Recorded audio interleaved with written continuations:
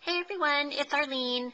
I wanted to share the cover of my Evergreen mini album with you all. Now this is a kit that I received from Bona from her Keep On Scrappin' mini album kit swap club.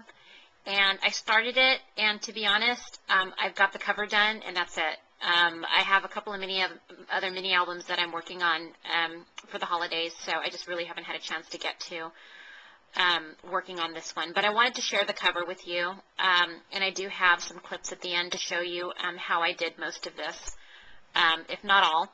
So the tree came in the kit, and what I did is I painted it with green acrylic paint, and then I rubbed some, I think it's called Holly Christmas, Xmas stickles. I rubbed it on with my finger, so if you can see the glitter, it's got red, gold, and green glitter on it. Okay, and then heat set that. And then with the star, the grunge board star, you'll see that I die cut that with my Sizzix Big Shot, and then I paint daubed it with gold acrylic paint, and then I actually rubbed some gold stickles on it as well to give it the glitter. And then on the Santa, the tree over here was already glittered, but I didn't think that was enough, so I took some frosted lace stickles, and I outlined the whites of Santa's coat. So I don't know if you can see that. And I heat set it, because when you heat set stickles, guys, it bubbles up, so it gives it more dimension. So you should try it out. It's pretty cool. This family, the sentiment was already included in the kit. I believe it's by Making Memories. And then on the hollies in the background of the paper, I actually added red stickles. I don't think you saw that on the video.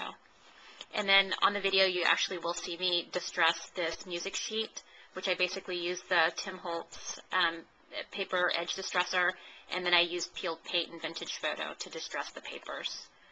And then on the edging here, you'll see that I actually glued down the paper onto the chipboard using my Scotch quick dry adhesive. And then before it completely had an opportunity to dry, I picked up a piece of the designer paper and I just started ripping it all the way across and all the way around. So you'll see that I ripped it all the way around. And by the way, I did punch it with my Bind It All because I plan on using O-rings or my Bind It All binding system to hold this mini together. But anyway, so what I did is I peeled the paper, and then I distressed the edges using a foam, using my ink applicator. I'm sorry, you probably see all this glimmer mist thinking I'm doing a video on glimmer mist, but I'm not. So I used my ink applicator, the foam. I first distressed with peeled paint around the edges, and then I took vintage photo and went around the edges again. So you'll see. And then this family is popped up with dimensionals, by the way, so you'll see that.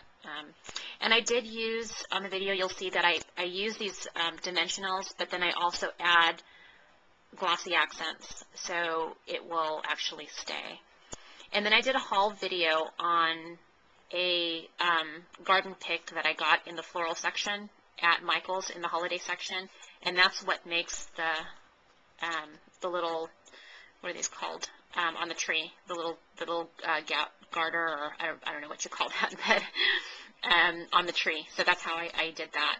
So anyways, I'll take you into the video of how I made this cover, and thanks for watching, everyone. Here we go.